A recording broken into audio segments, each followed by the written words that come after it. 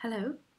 When we are working in the arrangement of a track, sometimes we want to experiment a little bit and with the range, and we want to know how would it sound if we got rid of whatever section, or if we move this other section here or there, and we can try different alternatives. A very useful resource here, if we want to say trim a determined section, maybe just one bar of the range that we have. This is of course very useful when we need to do edits and we need to adjust the essence of a track to a very specific, definite number of seconds. Would be to select this little bit that we want to say get rid of or experiment with, and try and see how would it sound without it.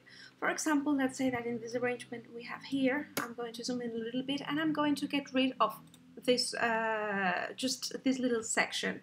I could, if I select cycle, it would play in a loop, so I'm going to do exactly the opposite. You see what I'm doing with this bar here? I make it coincide. Okay, this particular function of the cycle, again, I have been able to do it by dragging around the edges of it. When it displays like this, actually what Logic is going to do, it's going to skip that section that's between the locators selected. So I'm going to zoom out so you can see this is my full range. Sorry, I'm going to deselect it just a little. Sorry, let me deselect it. Okay, so this is the section that I'm playing.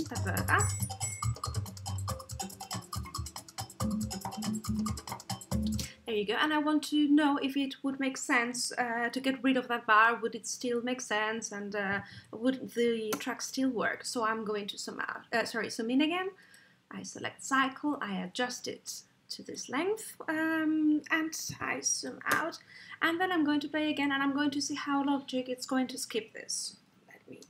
I'm going to zoom in again, sorry, so you can see more in detail what's going to happen. So I play.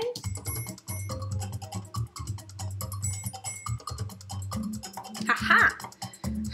So there you go, it kind of makes sense. So I know that I can, let's say that I do want to get rid of this section. What I would do now, it's go to, under the local menu of edit, in cut insert time, I am going to choose in this menu cut section between locators. What this is going to do, as you can see, you also have dedicated a keyboard shortcut. I don't use this that much as to learn a new one, but it might make sense to use. So there you go. When I click on this, what Logic is going to do, it's going to precisely trim that vertical section of the range having to do with those locators. So there we go. Ta-da! You see this all got selected because what it has done, it's actually brought the rest of the range to actually fit with it. I'm going to zoom out, remove the cycle, and now it is going to sound exactly the same, but with this section that we removed. Let me zoom in the same area we were before. There you go. So I hope this was useful, and thanks for watching.